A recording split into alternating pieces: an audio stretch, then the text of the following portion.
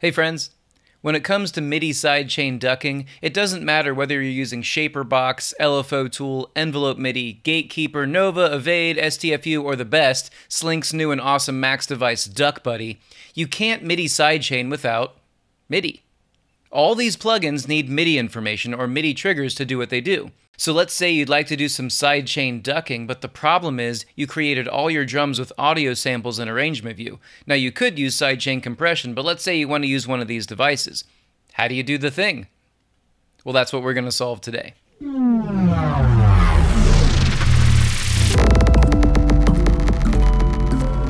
Okay, so this is exactly what I'm talking about here. You can see that the drums in this tune were composed by just taking audio samples and dragging them into Ableton and sequencing them in arrangement view, right? And at the moment, if I were to use any of the devices that I've already talked about, the only device or devices that would work in a sidechain configuration would be compressors, because compressors react to audio. Okay?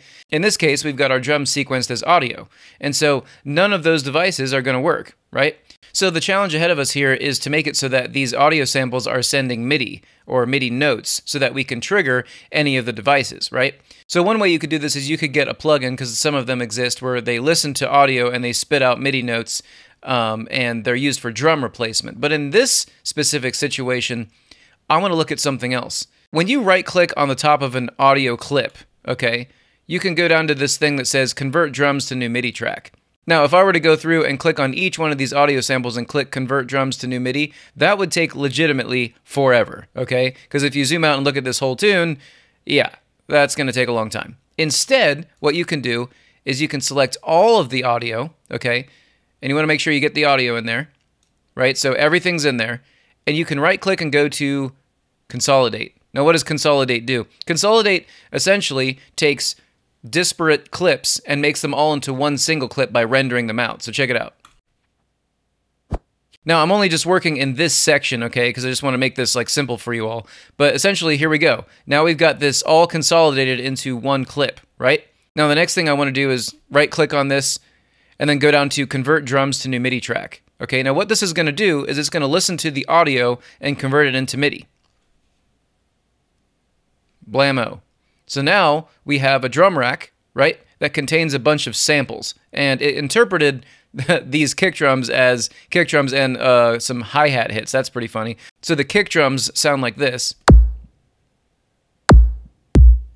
And then the way that it interpreted it sounded like this.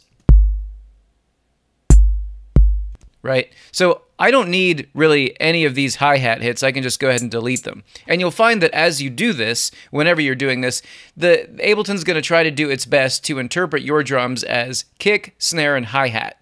And it will use different frequency ranges to do that. We're not worried about that. All we're worried about is this MIDI. So I could also just delete everything in here. I don't need any of this. It's all gone, okay? I just deleted the drum rack. All I need is just the MIDI, right? And so now I can rename this kick. Boom. So now we have MIDI information, and if I zoom in real close here, look at this. We're right on the money, right? And there's a little bit of feel to these kick drums. As you can see, there's a little bit of time shift here, and you can see it follows it perfectly. Blam. Look how easy that is, right? So now I'm going to go down to my bass track, and let's go ahead and just listen to this idea.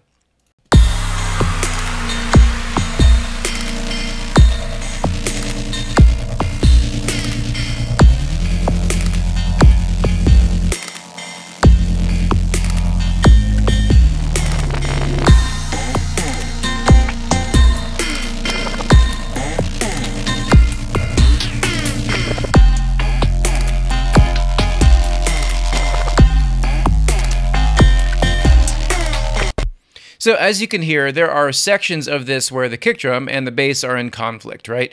A lot of the low end or the thump of the kick drum is getting eaten up by the bass, and it's hard to hear the initial transient, so on and so forth. You know the deal. So in this bass track, I've got this giant long line and chain of things going on here, but at the end, I'm going to go ahead and use Duck Buddy.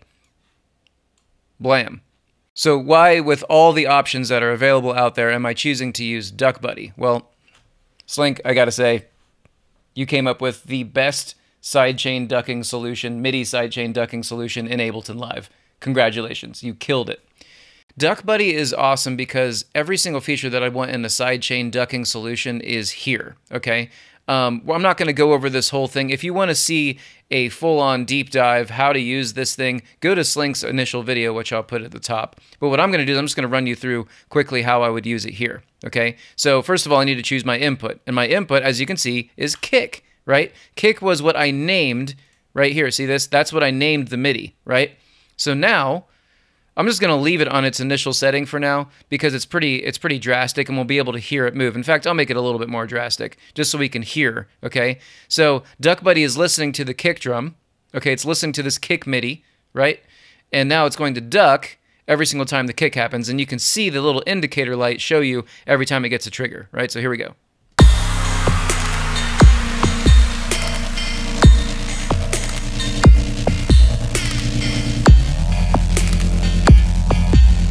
Okay, so you can really hear that bass ducking out of the way every single time the kick drum hits, right? Now let me show you another reason why Duck Buddy is really great. So I'm going to go back up to the top here and we're going to take a look at this MIDI. If I double click on this clip, we can see, I'm going to pull this up a bit, we can see that there's some velocity information. Look at that. We were going all the way down to 64 and we're going all the way up to 127. So we've got a lot of range here on these kick drums.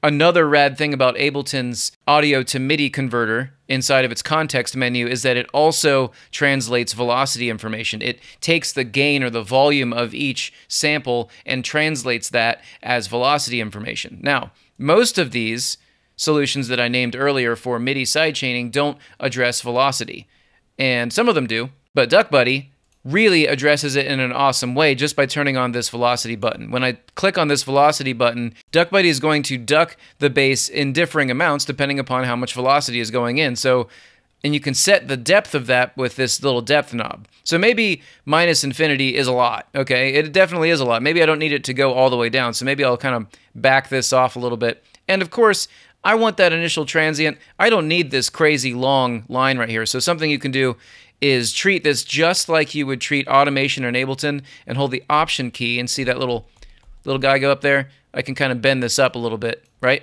So now we have a little bit less of a weighty kick. And another thing I can do is I can move this up a little bit, right? So initial transient, weight of the kick, and I can also turn off snapping if I want to be able to move this freely. So maybe we'll try something like that, okay?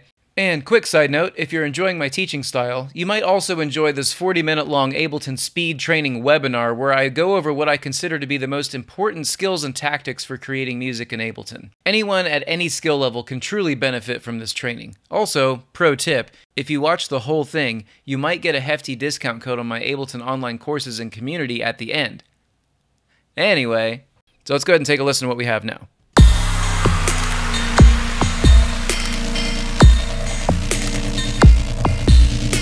So you can hear it right there, especially with that softer kick drum. We're not ducking the bass as much as we did at the downbeat and then up here. Let's go ahead and listen to this section, because this section is essentially the same repeat. This just has kind of a different sound to it.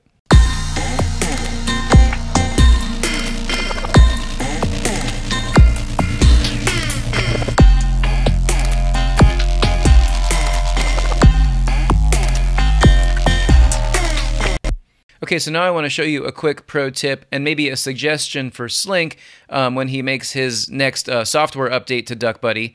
Something that happens when you solo out a track and you have post-mixer selected is that all of a sudden the kick data won't come into here. So let's say you're checking for snaps. Listen to what happens. I'll play this bass. And as you can see, there's no kick drum data coming in. You have to actually choose pre-effects. And now what'll happen is that Duck Buddy is not listening to the mixer in Ableton, it's listening directly to the track, and now we get that.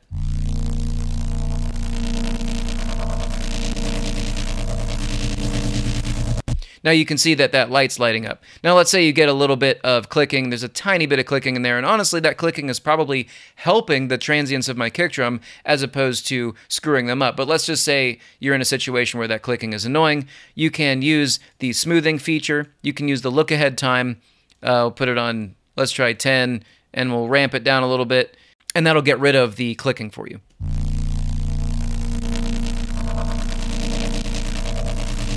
Let's pull the depth down just a little bit more.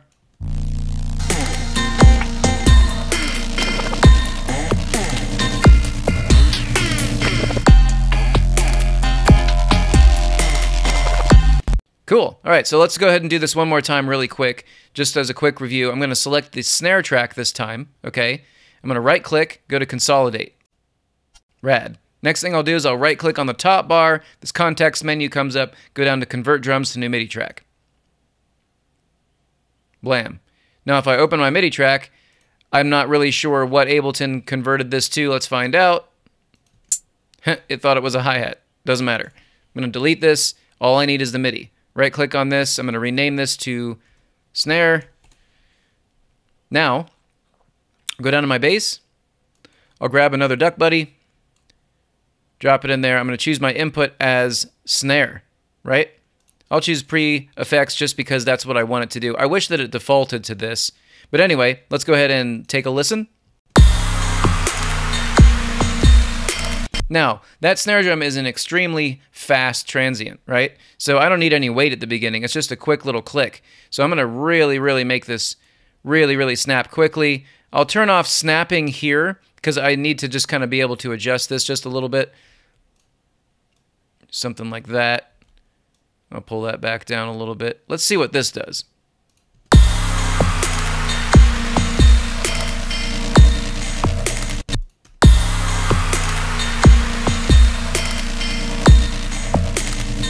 Now listen to how the snare drum is in the background with Duck Buddy off, and then with Duck Buddy on, the snare drum is now present and right in your face. Listen to the difference here.